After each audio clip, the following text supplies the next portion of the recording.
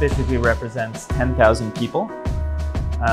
It's organized into a series of 6 villages, and each of those is broken down to neighborhoods. So each neighborhood here is about 2 hectares. It has everything you need for 300 people to live, work, and gather. There are also provisions for energy generation, water collection, food production that are integrated with each of the neighborhoods. So basically those scale up. So you have 6 sort of neighborhoods make a connected village.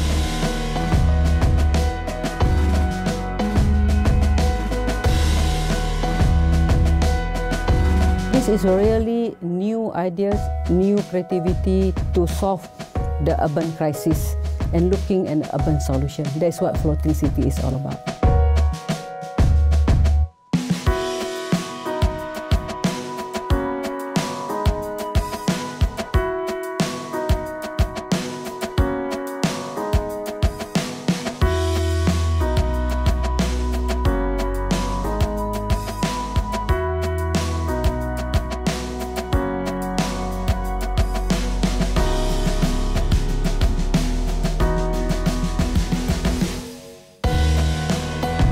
Hoping that very soon, as fast as we possibly can, try to have a prototype floating somewhere in coastal waters within the jurisdiction of a host city for us, something that we can actually study, so hopefully fast. Not a small island city, but a big ocean cities, meaning that there are a lot of opportunity on the ocean, but not on the small island, for new innovative and new ways of living in the future.